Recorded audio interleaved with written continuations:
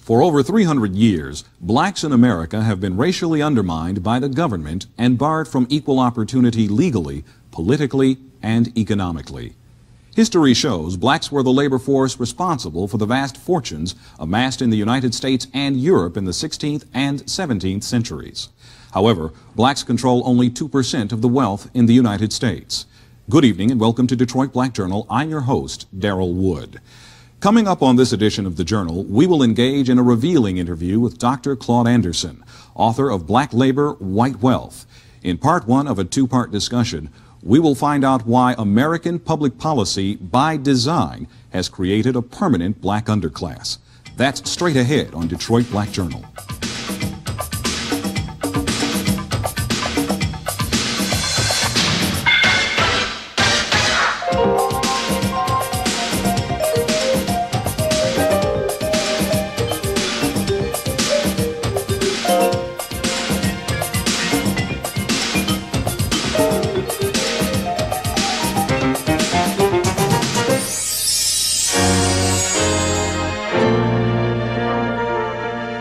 Thanks for joining me on this edition of the Journal.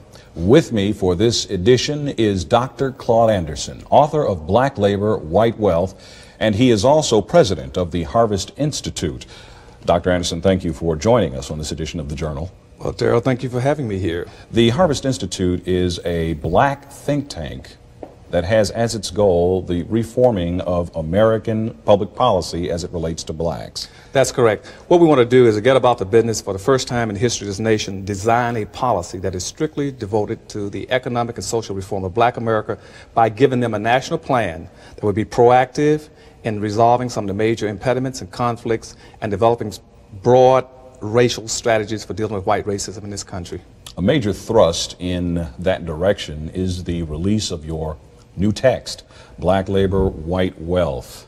That book is incredible in the respect that it destroys myths, long-held fallacies, lies, and illuminates history and factuality as it relates to the black condition in America. And by that, more specifically, the institutionalization of racism is exposed for what it really is in American society.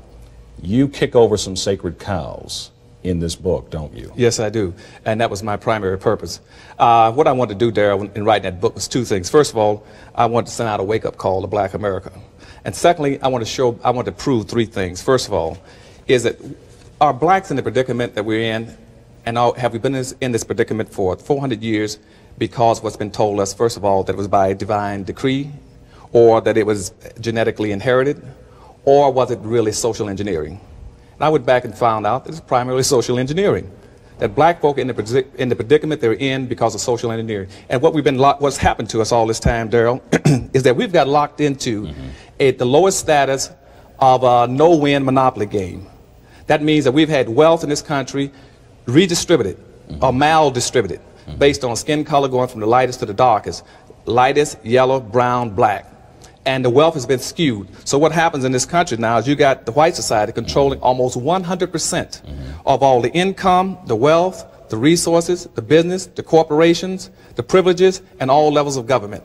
And therein lies the problem. That's your blacks. problem. And the issue is race and resources. And black folk don't have the wherewithal to change their conditions. And the reason that they have not historically in America had access is because of the way as you point out in the book, the legal system has been stacked against us, the political system has been stacked against us, the access to real property, wealth, money, land has been prohibited by law. That's the right. Supreme Court has been used as an instrument against us. And it's still being used as an instrument against you. Explain that.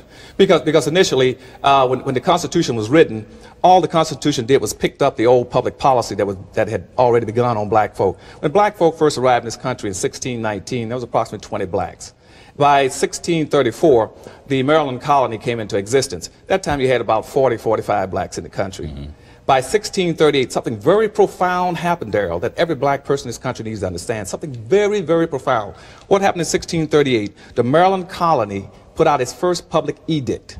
And what that edict said is that black folks shall never enjoy the fruits of white society. That is very key to what's been happening to you for 400 years. And that is written and established in American code. That's right. Codified as law in That's America. right. And so, and between that point, let's say up for about the next 20 years, for instance, the European colonies were putting pressure on this country, saying, hey, we didn't send you to America to have a good time, just enjoy yourself and sit back and relax. We sent you to relax. We sent you to America to produce some wealth, some resources for our European, continent. And most of the colonies were sending letters back saying, hey, we can't do anything in this country. We don't have the wherewithal. It would take us a lifetime to clear the forest, to move the bricks, to get rid of the snakes and rocks. And we need a labor force to do it. And at that point in time, the white society knew they had a need. So what happened, they brought together a very strong sense of community around that need and said, we got to find a way of resolving that problem. And they looked back at that public edict was put out in Maryland in 1638, which says black folks should never enjoy the fruits of white society, and they expanded it. Right. So by 1664, 1665, every colony in the United States enacted a slave law that says black folks shall now constitute a subordinated, excluded, uncompensated, non-competitive, managed workforce for the personal confidence and wealth building of white society. And that became your public policy that remained in existence up until recent times. Why isn't that taught in public education now? Why don't we know that? Because what happened immediately after that, all the institutions jumped in and all the nations in this country jumped in to justify slavery, enslaving the black folk. And so the religious institutions said, well, we have to base it on something. So they said, let's base it on biblical principles, saying the Bible that the blacks were offshoot of Ham, so therefore God had decreed that black folks should be enslaved. And that stayed in effect for about maybe a couple of hundred years, about 100 and some years, and all of a sudden they moved over to the biological and said, well, blacks are just basically biologically inferior. So from one rung, that's what the bell curve is telling you about now. And the bell curve, of course, is the controversial book assaulting black intelligence as genetically inferior. That's right. As the author alleges. That's right. Is the case. That's an extension of the original public policy that was put into place back in the 16th century. As an extension of that public policy, I think the key here is public policy. What you've talked about and outlined in very brief form is how public policy has been designed in this country around the suppression of a singular racial group. That's right. I want to deal with some definitions. Okay. Public policy was used to the extent that black people would be suppressed. Coming forward in time, blacks thought that the great salvation of the race could be summed up in one word: integration. Is that true? Yes. And let me go pick up that public policy and bring you up to that. That public policy stayed in effect until, let's say, 1705, for instance. In 1705, it was codified into what we call the slave codes. And the slave code said at that time defined how in the future all whites would behave and how blacks would behave. And that's why what they call the Southern ethics, where blacks could not challenge whites or raise his hand to defend himself against a white person. And in fact, white people were told that it was their duty, in fact, to suppress and severely handle blacks in order to enforce the status quo, or they themselves would be considered lawbreakers. Right. In other words, they violated the code, the white code. And see, in that time, what the code said is that every white must enforce this code. Every religious institution must subscribe to it. All levels of government must be responsible to it. Okay, it must be passed on through your social customs, Daryl, and also through your laws. I put a lot of those laws in the back of the book. Right. Okay, and once that was codified in 1705, everybody understood the law. Then by 1710, for instance, Virginia then said, now that we have a unified white community, they then broke up the black community by passing what they call meritorious manumission in 1710. And what that says now is to make sure that blacks never have a strong sense of community, a unified self, we will grant meritorious manumission. That's why all these southern states had meritorious manumission laws to any black who goes against his own people. Which in effect said that blacks could be freed. That's right. To enjoy rights and privileges in the society for becoming traitors to their own race. Right, as a free black. But it would never could be comparable to a white. Right. So when that law was passed, then we found that a black could be rewarded for squealing another black, what we call crabbing. And out of a possible 150 so-called insurrections or revolts, slave revolts, a black person squealed in every one of them.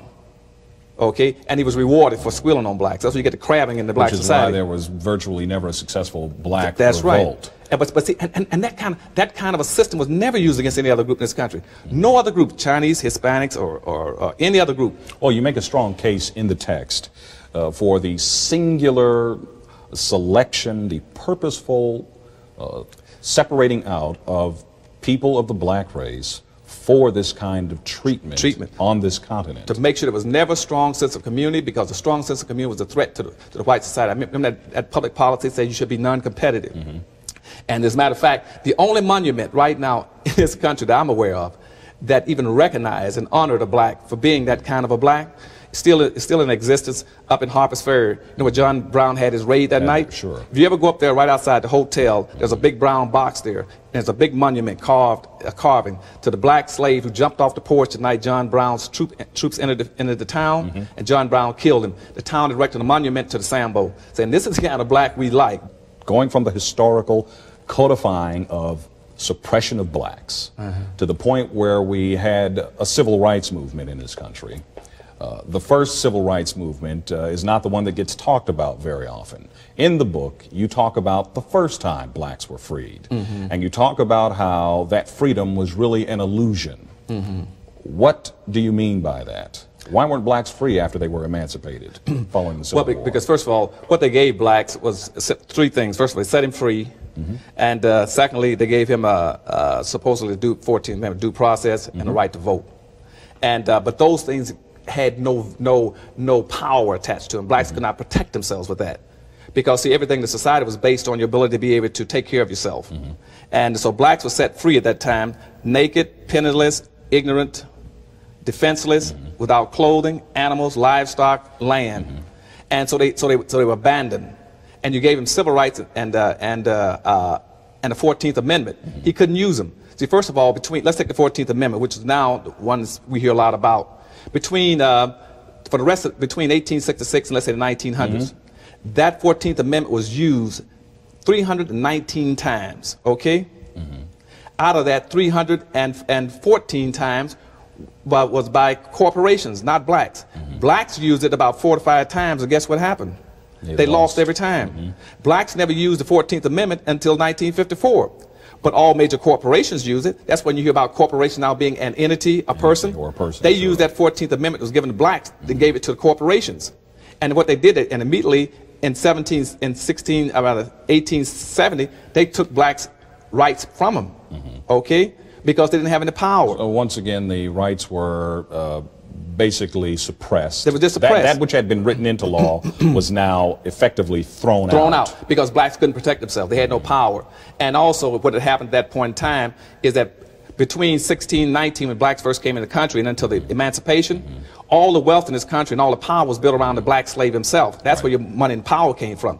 Contrary to what people keep talking about, well, you know, land is the most important. Land was never important. Mm-hmm. Land, Daryl, was totally useless without blacks. Mm-hmm. As a matter of fact, President Jackson said that blacks brought 75% of the value to land. Mm-hmm. You can come in this country, an immigrant, go any place you want to find all the land free. Mm-hmm. You can just drive a stake in the ground and say, I own from here to that next street. Nobody cared. It had no value. Mm-hmm. It only had value when you put black slaves on it. Mm-hmm. And that's why all the wealth was concentrated in the South.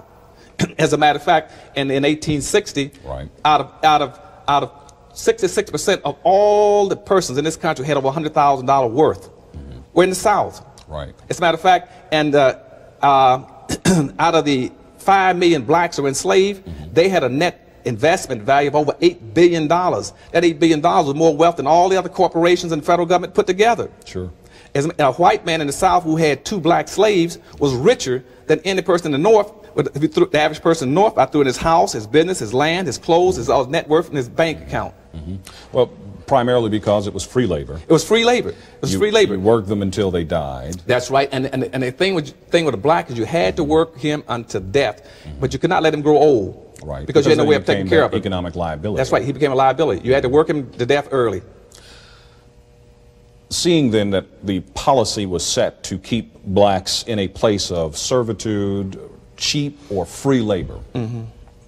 the country set about to make a set of rules, enforce them through institutions, government, the courts, and basically ensure that blacks through the immigration process would not grow to equal or majority status in the population. In the book, you outline that we're built in as a, quote, minority, unquote, never to exceed a certain statistical level. Right. In the early part of the 1700s, black slaves became such a good thing. Everybody was hauling black slaves into the country, and from Africa they shipped approximately, from most of the research I can get, somewhere between 35 and 50 million blacks out of Africa. Over 2/3 of those died en route and then captured. But in this country, the black slave population, let's say, hit its peak about the 1750s. We had over 34% of the general population of this country was black at that time. That scared this country to death when they found out that the number reached that high. And in the southern states like Mississippi, Alabama, South Carolina, and Georgia, the population of blacks had gone up somewhere between 55 and 60%. And they said, and so what the colonies started doing then was started saying to England, and remember now, England was franchising slavery. They set up a franchising system for slavery. They were making all the money and the wealth. Most of the wealth of this country was going to England, because England passed laws saying this country could not produce anything except cash crops and send it to England. England would manufacture it, you know, and send it back and sell it back to them. Right. And that's what the Revolutionary War was over. The Revolutionary War was over black people. The wealth that black people were producing in this country, in cotton, textile, rice, indigo, tobacco, and molasses, syrup, sugar. That's what the fight was over. But the black population hit somewhere around 34%. And after the Revolutionary War, they said the first thing we're going to do is to make sure we get that black population down, because it's a threat to us. So in 1790s, right after the Revolutionary War, the first act of the new Congress was to pass enact what we call the first naturalization and immigration law, which says this is a white country, white man's country, period. And we slapped a zero quota on blacks in this country. No other group had the kind of quotas or limits in terms of immigration to this country placed on them that blacks did. That's right, because they did not want blacks to be a threat. And that's why they also passed manumission laws to stop anti-manumission laws, saying that we do not want more than 2% of the blacks in this country to be free slaves at any particular time. And that's why a lot of people could not free their slaves, because they were threatened by the free slaves. Because the worst thing in the white society's mind was an uncontrolled, unmanaged black person, because it violated the public policy on blacks. And so they stopped a lot of people from freeing the slaves. But those immigration laws is part of your problem that you have now in Haiti. So you cannot, they don't want to raise that immigration. The present population in this country with blacks is 12.3, which is exactly what it is for Africans in the world, 12.3. And with the black population of Africa, the world population. But also it's important to know that that's why integration won't work, for the same reason. Now, you come forward in time to the question.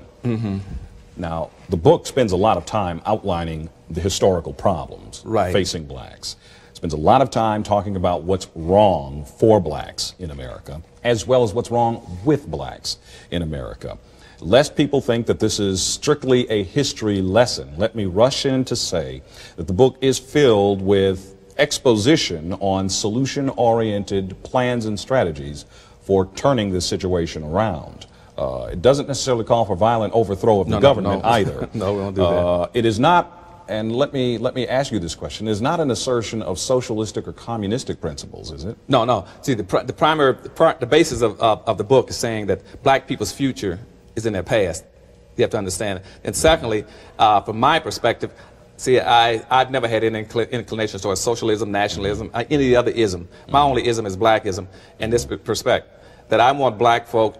I see myself as an empowerment pragmatist, saying how do we get from where we need to go as quickly as possible to save ourselves from becoming a permanent underclass in this country by the year 2013. And one of the ways that you say will not work is integration. Okay, integration. Well, black people think that integration is the way to go, and white folk have thought forever. Liberal white folk have thought that integration is the way to go. Oh, sure. If I was white too, because I really got you boxed in now. See, because that public policy, let me go back to that public policy again. At the turn of the century, that public policy was picked up by our organization, NAACP and Urban League. They saw it and they said, now we're going to come into existence and try to help black folk. What can we do? They were only permitted to help black folk in the context of the public policy. The public policy said black shall be a managed labor force. So the precepts of the Urban League and the NAACP was to help black folks find equal employment opportunity. See what I'm saying? And by the mid-1920s, Garvey and somebody said, hey, hold a second, how about some economic? And they said, no, that's out. And so we could never move blacks into starting their own businesses as a national public policy. So in the mid-1920s... Because again, the law stipulated that blacks cannot have businesses compete with whites they couldn't or compete. do anything that would bring profitability to blacks and take it away from whites. Either through they utilize legal and extra legal means to keep blacks out. In many cases where blacks, you see, nobody in this country was more qualified, for instance, raising tobacco and raising cotton than black folk, okay, and taking care of livestock. In many instances, they would even poison the blacks' livestock. They would burn his cotton, burn his wheat. So blacks could not, and that's why if you look in the back of the book, you see all kind of laws that says blacks should not compete with blacks and compete with whites in a whole number of things. But by the mid-60s, what happened in the middle of the civil rights movement, Darrell, was that contrary to what's popularly taught, black folk didn't get free in the mid-60s. What happened at that point in time was that that technology finally caught up with that labor need for blacks. And for the first time, the public policy said, hey, we no longer need blacks to open doors and shine shoes and wash dishes and mop floors. We got technology that can do it. And when that happened, something very profound happened again to the public policy. And what they had to do then was say, the white society said, aha, now we've got to change this public policy. So what they said is that now that we no longer need blacks, what we have to do is go into a new period called benign neglect, okay, or callous indifference, or out of sight, out of mind. So then they said, so Moynihan came up with a policy by the late 60s saying, or early 70s saying, it's time for us to move from focusing on black folk to focus on Indians, Hispanics, and women. But they also said what we must do in our new public policy is, first of all, make sure that all of our public policies at every level express no guilt for what has happened to black folk. Point one is pivotally important. Point two is that we show no responsibility or obligation to help blacks in any manner. Okay? Which means affirmative action and anything else. Point three is to make sure nothing is done to transfer that wealth that I told you, that 100% wealth on one side of the sheet over to blacks, that never occurs.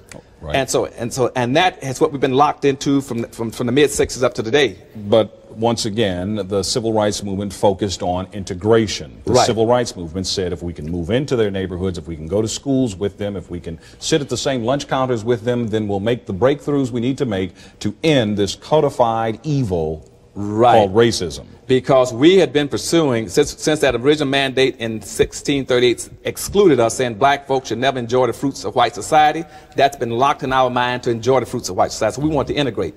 But nobody else in this country has ever wanted to integrate. What they want to do is assimilate. They've always had the option to assimilate by the second generation. The difference being? The difference being that they can move in and blend in. They can intermarry and blend in, and by the second generation you can't tell who's who.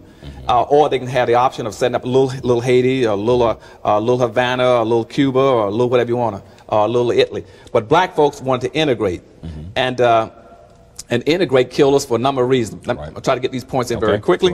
One, first of all, integration is nothing but a new modified form of segregation.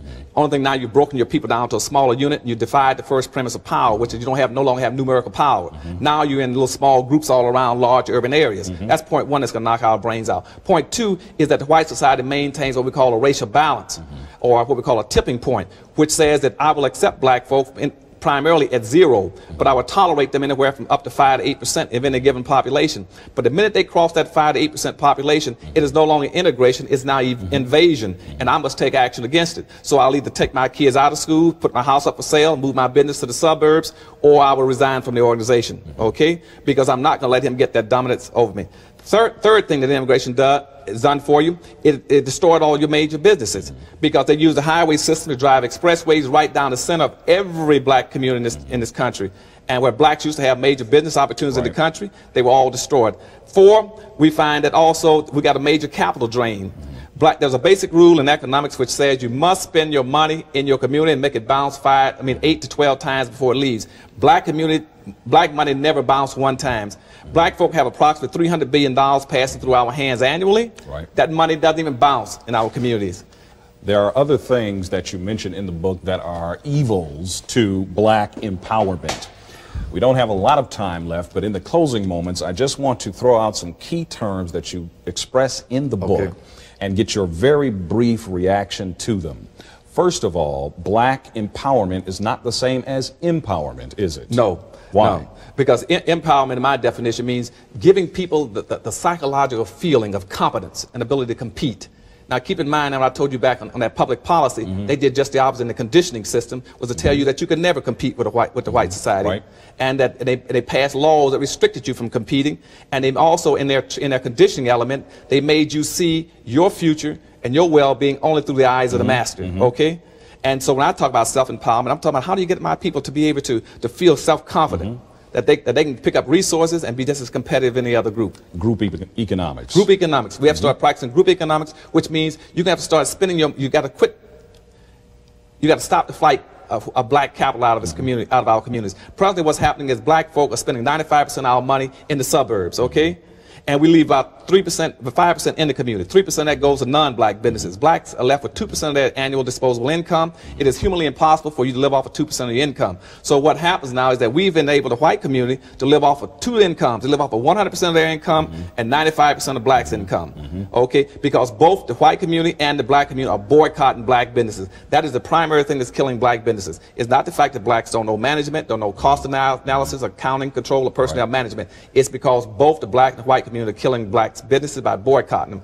We also know we don't practice quid pro quo in politics, which means you got to say to your people in an election, what can you do for me whether you're black or white if I vote for you? Right. And presently the system is that since black folk are subordinate to and excluded from the system, we can only do what's mainstream. And if they do what's mainstream, nothing's going to happen for black folk. Blacks must reach a point of self-determination by the year 2015 in your analysis. That's right. Why? Why? Because at that time, about 7, 8 major things that's going to wipe us out if we don't do something very quickly about getting some power and wealth, rebuilding our communities and being competitive. One, we anticipate in the next by the year 2013, approximately 8 to 6 million Hispanics entering this country and 41 million Asians. We have been the #2 population in this country now for approximately 400 years. We're going to be pushed from #2 down to #4, okay? Now, if you didn't get anything for 400 years when you're #2, you figure what you're going to get when you become #4. You're not going to be you're going to have to now speak through 2 other groups. Secondly, crime is going to be a cold word for blacks. Blacks are going to be further criminalized than they are now. Right. Next thing's going to happen to black folk. We're going to be forced into what we call a new world order. We're going to have to compete with groups all over the world that we're totally ill-equipped to compete with. But let me get to one other point very quickly. Right. Let me skip off that second. Very quickly. So, because one of the things I want blacks to also focus on is civil rights. You missed that question about civil rights. Right. We got to get away from civil rights because that's not the major issue. Civil rights won't give you any power. Neither will integration, because black folk have been so psychologically, so politically, and so economically damaged, Daryl, by 400 years of deprivation and exploitation, that civil rights and integration won't even reach us. We can't be reached by it, and it can do nothing for us. As a matter of fact, even if you're going to talk about civil rights, then switch it. Right. Instead of talking about, look, gays talk about gay rights, handicaps, handicap rights, females, feminist rights, veterans, veteran rights. Right. And when you get to black folk, why do you talk about civil rights? I don't know any blacks named civil. Talk about black rights. Okay. Instead of talking about social integration, talk about economic integration. The book is Black Labor, White Wealth, The Search for Power and Economic Justice. Claude Anderson, thank you for joining us. Thank you very much, Daryl, for having me. And of course, you are watching Detroit Black Journal.